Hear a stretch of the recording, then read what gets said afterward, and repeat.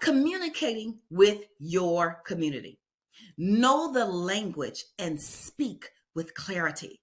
I remember helping a young family on the south side of Chicago. And on the south side of Chicago, the landlord lives in the building and she does not collect checks. She only accepts cash for rent. There's another family who lives in Naperville, Illinois, and that apartment building is managed by a management company and they take checks. So I had to be able to communicate with my underwriter to say, in this community, it is customary and it is normal and it is usual and customary for the landlord. They don't take checks. They only take cash and there is no paper trail. Okay.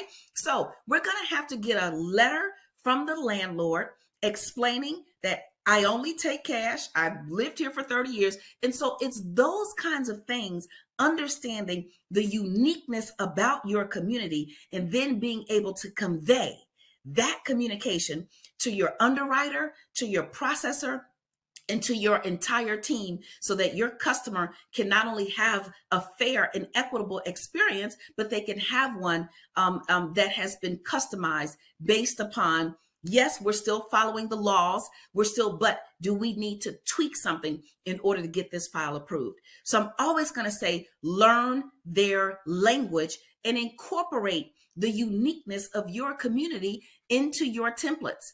Let me give you an example. I'll never forget, I was taking a test and I had to choose the letter of the alphabet that the rug started with. The only problem, I saw a rug and there was no R. There was an M for mat. I didn't consider it to be a mat. I considered it to be a rug. So sometimes if you are requesting something from your borrower, you may need to use language that they understand, and or you may need to ask more questions so that you get a better understanding of their scenario. Find unique ways to educate your clients and business partners. Here's how I always tell my story, for example, about credit. Nobody wants to hear anything about credit. Nobody wants to be bullied about their credit. And certainly no one wants to be shamed. So whenever I had a customer who had a credit issue and he or she may have felt some kind of way, I would say, listen, treat your creditors as you'd have your debtors treat you. Has anyone ever borrowed money from you? Yes. Did they fail to pay you back? Yes. And how did that make you feel? So find creative ways to diffuse the energy in a very high anxiety process like buying a home, and find ways to help your customer feel good about the changes that they need to make, all the while getting what they need in order to get approved for that mortgage.